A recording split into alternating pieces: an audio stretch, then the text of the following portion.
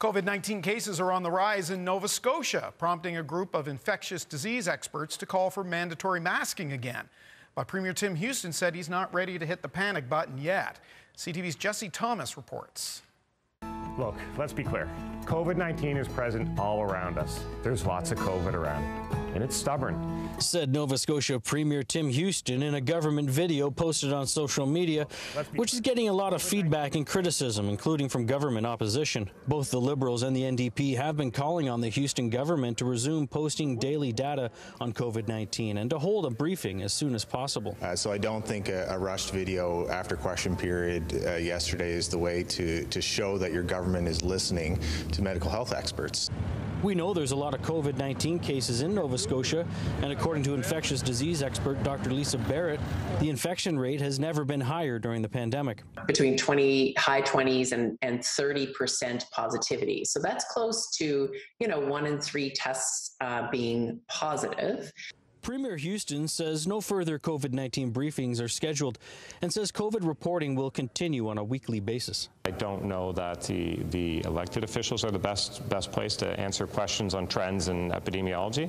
The NDP leader says public health could hold a briefing on its own without the Premier. We know that in province after province, the briefings have been held throughout this last couple of years and you would never see the Premier. Having more COVID-19 data and information available right now would be beneficial, said Barrett, who along with a number of epidemiologists and disease physicians in Nova Scotia are recommending the government bring back the mask mandate in public places, at least while the cold and flu season remains.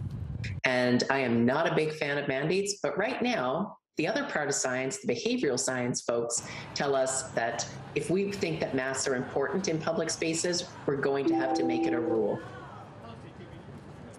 And Todd, we heard it there in the clip to start the story. The Houston government doesn't deny there's a lot of COVID around, but they're not ready to hit that panic button yet. Tim Houston, the Premier, says Nova Scotians have the tools they need to protect themselves while living through this pandemic. And we've heard that there have been issues with COVID at Province House, where you are, Jesse. What are you hearing about how many COVID cases are dealing with there? Well, that's a good question, Todd. Last week, we did report that 5 MLAs and a staffer did test positive for COVID-19, and that prompted the government to look at options to continue this spring session. I can tell you that they have decided to make it a hybrid model now, and we are hearing that maybe a couple more MLAs have tested positive, at least 6, but they have moved to a hybrid format now.